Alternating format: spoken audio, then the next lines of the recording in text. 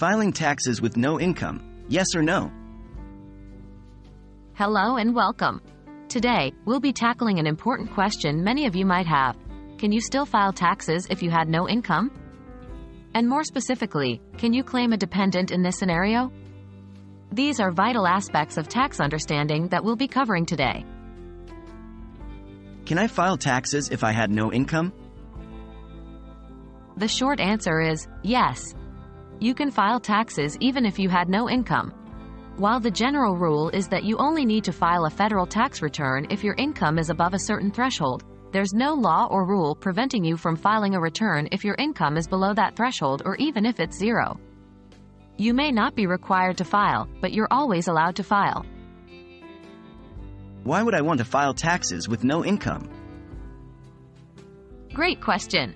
There could be several reasons why you might want to file a tax return even if you had no income. 1.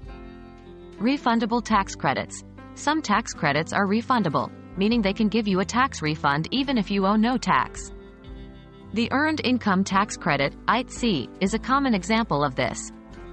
If you qualify, you could get a refund. 2. Tax withheld. If any taxes were withheld from your income, however small, and you had no tax liability, you would be due a refund. 3. Filing a return for a dependent. If you have a dependent who needs to file a return, filing your own could help establish their filing status and qualifications for certain benefits or credits. Can I claim my dependent if I had no income? The answer is yes, you can still claim a dependent even if you had no income. The key requirement for claiming a dependent is providing more than half of their support. So, if you can prove that you've been supporting your dependent even though you had no income, maybe you're living off savings, for instance, you can claim them. In conclusion, you're not barred from filing a tax return if you had no income, and in fact, there may be several reasons why doing so could be beneficial. You can also claim a dependent as long as you're providing more than half of their support.